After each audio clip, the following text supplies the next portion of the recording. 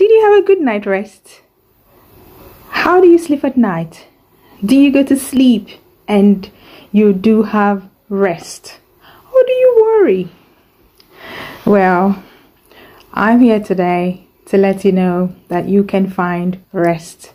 The topic today is find rest. Happy Sunday to you, by the way.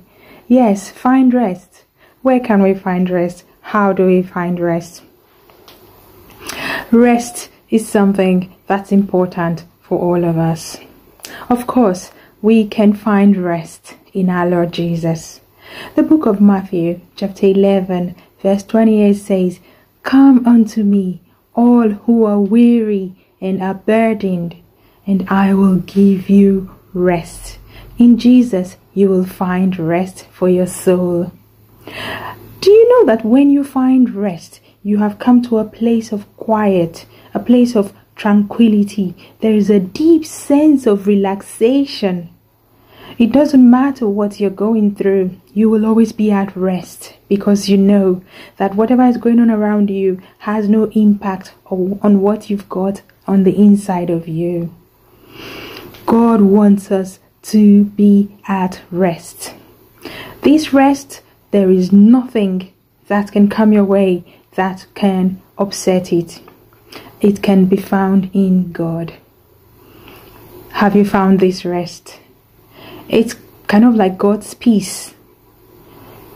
They are synonymous with each other. But you can find rest in Christ Jesus. You can have tranquility in any situation you find yourself. I'm just stopping by here today to remind us, let us find rest even in these turbulent times that the world is experiencing, these heartbreaking times. We can find rest. I leave you with this word from Exodus chapter 33, verse 14. It says, "My presence will go with you and I will give you rest." That is God. That was his word to the children of Israel, and it's our word today.